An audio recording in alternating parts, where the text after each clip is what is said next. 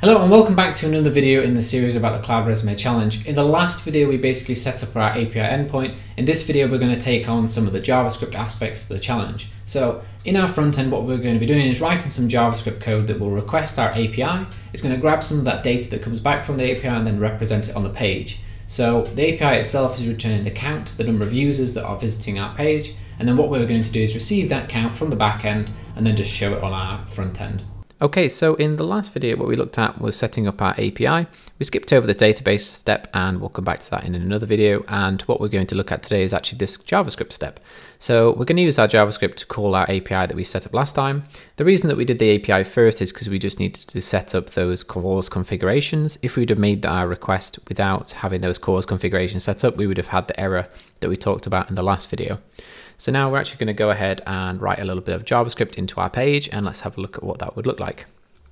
So this is the code that we're going to add, which we're going to add this script tag and this content. Let me show you what that actually looks like within our page. So over here in our index.html, I have added this script tag. That's going to make a fetch request to our API. This is the API from API Gateway. It's going to then parse that response, and then it's going to inject the response from the API into our page so that we can see it. So you can see here we've got document.getElementById. We're going to get the element with the ID replace me, which we can see down here. So I've added a span, given it the ID replace me, and then I'm going to get the inner text property and I'm going to set it to data.count. Now data is the response of our API and .count is the actual numeric value, which will be the user count for our website. So very simple for now. This is the simplest way that you can add some JavaScript to an HTML page, which is just using an embedded script tag. There's many different ways of injecting JavaScript into a page, lots of fancy ways that you can look into, and you should look into them. For instance, you can have an external script file. That's another way of advancing this, or you could even use some fancy tools. You can use things like Webpack. You can use scaffolding tools like Create React App. For building a React application that's going to bundle all your JS into the file, into your website for you. But this is just the most simple way that we can get this running for now, and it works for our use case. So I've already deployed that, and let's have a look at what that looks like.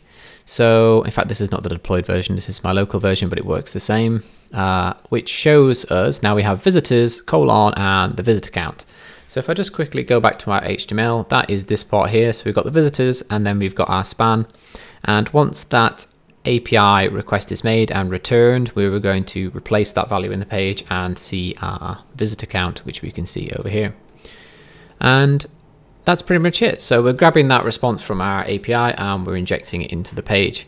So now all we need to do is go back and integrate our database into our API. So we're actually getting a legitimate user count, and we're pretty much chewing through most of these tasks in the Cloud Resume Challenge.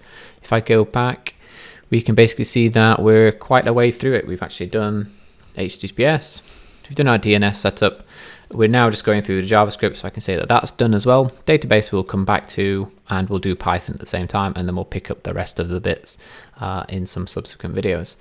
But yep, that's all for today. Just a little bit of JS just to fetch in that user count. We can do some more advanced stuff with that in future, but have a look into the things that we mentioned, such as the script tag, the injection of the JS, and you can do a whole bunch of research into this JavaScript, like what is a fetch command, what is this .then, how is that working, what does this line do, what is document, what is getElementById. There's lots of different things here that you can look into and investigate and start to understand about what's going on here, and you should do that. So okay, that concludes this video, and I will see you in the next video. Okay, so there you have it. We are using our front end to call the backend API, and we're receiving that counter and showing that on the screen. Well, now we're definitely more than halfway through the challenge. What's left is actually to integrate the database into our backend, so we're returning a real value rather than the mocked out value that we have now. And then also we've got our CI/CD pipeline to create, but we're already getting quite close with it. We've got our front end, we've got our backend created. We just need that database to be hooked in, and then we're getting very close with the whole challenge now.